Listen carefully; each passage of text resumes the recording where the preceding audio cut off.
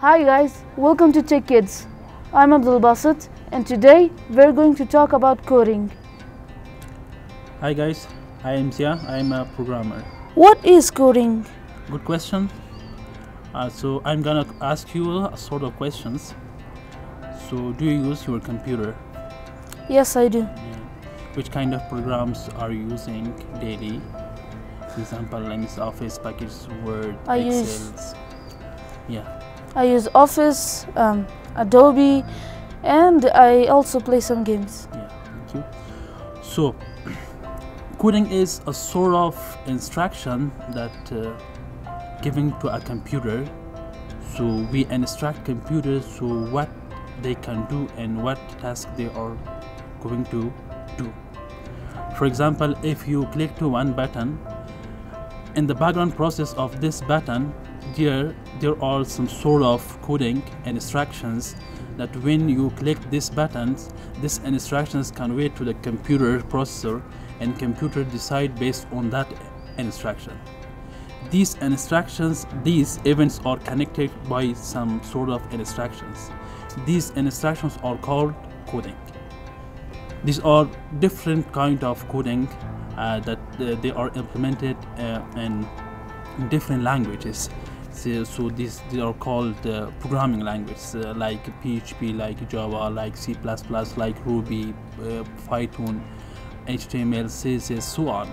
There are a lot of programming language that everyone is designed for a specific purpose to instruct the electronic devices like computer, like mobile, like tablets, like TVs, like other hardwares, for example, like robotics.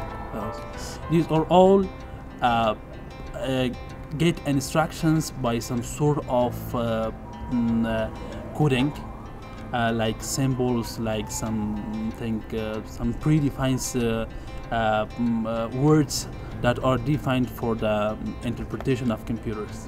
These are all codings. امروز از کدینگ ما چه قسم استفاده میکنیم؟ خب شما شاید هستین که کدینگ امروز شما هر قسم پروگرام‌های مختلف در کامپیوترها، در موبایل‌هایتان، اپلیکیشن‌ها رو می‌بینید. برای اهداف مختلف اینا جور شده هستند. اینا همشان کد شدن، اینا همشان جور شدن. پشت سر از یا پروگرامرهای مختلف شدن. پروگرامر کسی را میگن که اونا امی اپلیکیشن دیزاین و جور میکنن. تمامشان اینا با اساس یک ضروریتی که در جامعه هستن اینا ساخته شده هستن و دیزاین و کد میشن همشان. پس شما میبینین سافتورهای مختلف امروز روبوتیکس ببینین که تقریبا 30% از هیومن ریسورس این مصارف منابع بشری را کم کرده هستند. امروز مردم از او استفاده میکنن. اونا همشان کد شده هستند. هر آن چیزی که میبینین اونا که به شکل اتومات تصمیم میگیرد و به مردم پس ریپلای میداد، اینا همشان کد شده هستند. پس از این باید بفهمیم که اهمیت کدینگ امروز در جامعه بسیار است. ما شما کدینگ نه چه قسم استفاده کولش یا چه قسم داخل دش؟ در این سوال دیزه که هر ماشوم چې نوی د دو ذهن انکشاف کوي دوی په ذهن کې ډیر ابتکارات وي، زښت ډیر ابتکارات وي او دا چې دوی ته دغه موقع نه مساعدېږي چې دغه ابتکارات څنګه دوی دغه نړۍ ته راوباسي او دغه امپلیمنټ کړي. آیډیا ورسره وي، ډېره ښه آیډیا ورسره وي، ډېر نوي نوي فکرونه ورسره وي، ځکه دوی فکر ډېر استفاده شوی نه وي، ډېر یوز شوی نه وي. نو دوی که چیرې کوډینګ دنیا ته راشي نو دغه کوډینګ یوازینۍ وسیله ده چې د دوی نه د دوی دغه ذهن دغه ذهنیت تستوي او د دوی د ذهنیت هغه نوي آیډیاګانې راوباسي. هو دا داسې نه ده چې طفل سره هم باید په هغه سویه باندې کوم چې اطفال باید فکر وکړي یا باید یا داسې ده چې د غټانو په سویه باندې دوی باید فکر وکړي چې کوډینګ باید سره نه.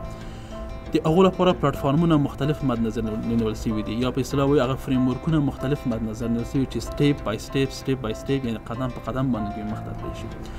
که تاسو وګورئ دلته مختلف آنلاین پلټفارمونه دي چې د اطفال لپاره چې دوی څنګه کود کولی شي او څنګه دغه الګوریتم جوړولی شي. الګوریتم هغه نحوې د کار ته وایي، هغه نحوې د ده چې د یو سافټویر ته سره جوړوي. په مثال وایي چې موږ یو گیم جوړوو، اطفال ډېر په گیم کې انټرست لري که نه، دوی وایي چې موږ یو گیم جوړوو. په دې مطلب چې دوی ته اول د سیف سافټویر ورکوي چې دوی د هر کمپوننت د گیم لپاره چې دا جوړیږي هر عنصر راوخلي دلته ډراګ اند ډراپ کی په یو صفحه باندې او دوی سره څنګه کې ویژوالي سره وصل کی دوی چې سره وصل کی دوی ته د کانسپټ د ورځي چې د گیم وسله کوم جن شروع کیږي سره همکار کوي او چیرته نو په دغه اساس باندې مختلفې طریقې دي چې څوک باید هغه طریقې مد نظر ونیسي چې سره هم اطفال ته کولی شي ته دا زمینه مساله کې چې هغوی د سافټویر الګوریتم ایجاد کړي الګوریتم په اساس یو نوښت باندې کېږي همیشه نو د اطفالو ذهنونه ډېر دغه شي ته آماده دي نو اطفال کولی شي ډېر په ښه توګه باندې له یوه د سړي نه چې هغه ځوان وي او نسبت په ده باندې چې طفل وي هغه طفل ډېر زر کولی شي چې کوډینګ زده کړي کله چې دا د هغه ځوان مرحلې ته رسیږي نو دا ډېر یو ښه پروګرامر کېږي ځکه چې د له اوله په دغه دا مایندسیټ هم دغه شي ته جوړ شوی دی دغه آنلاین پلیټفارم دی په نامه دی tinker.com دا tinker.com چې کوي دا داسې یو پلیټفارم دی چې کډس لپاره چې کوي کوډینګ ورکوي دلته مختلف ایډیاګانې دي چې اطفال لپاره فرض کړه موږ تاسو لاړ شو دغه یو ایډیا ته ورسو تاسو ګورئ چې دا لوډ شي دلته ګوره داسې یو ویژوال صفحه یې راوستې ده ورته او ډېر داسې اټراکټیو کړی دی که نه ځکه اطفال د داسې یو شیانو سره کارتون سره د نورو شیانو سره ډېر دوی انټرسټ لري نو دلته دوی ته لوډ کېږي چې تاسو اوس سره کامیاب شی جوړوئ لکه څنګه چې موږ تاسو اوس ګورئ د موږ تاسو د تعلیمي نصاب کې بعضې شیان راوتلي دي چې څنګه موږ تاسو کولی شو یو مغلق سوال په یوه ډېر اسانه طریقه باندې حل کړو که نه دا اوس په معارف کې د خلکو ته وایي چې پر مثال او د هغو لپاره داسې لوبې جوړې کړي دي کمپوننټس دي پر مثال لکه دلته کېدو دا په دجې کې کېدو دا په دجې کې کېدو دا به سره هم سره حل شي نو هغه کمپلیکسیټي ډېره ساده کوي ورته نو کوډینګ لپاره هم داسې یوه طریقه پکار ده کله چې ذهن انکشاف وکړه نو دوی ښه کولی شي کوډینګ وکړي وایي څه خبر